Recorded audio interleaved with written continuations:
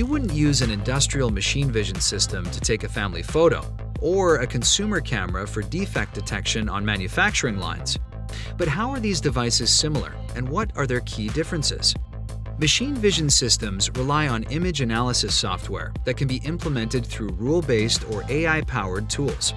Imagine your DSLR could look at a family photo and automatically identify who had something stuck in their teeth.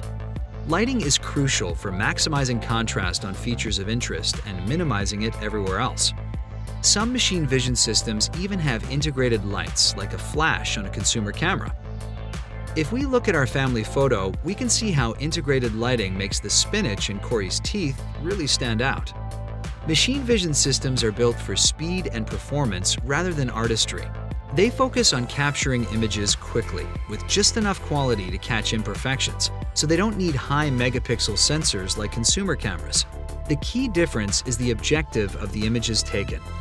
Consumer cameras focus on image quality, where machine vision systems solve automation challenges that improve throughput and efficiency.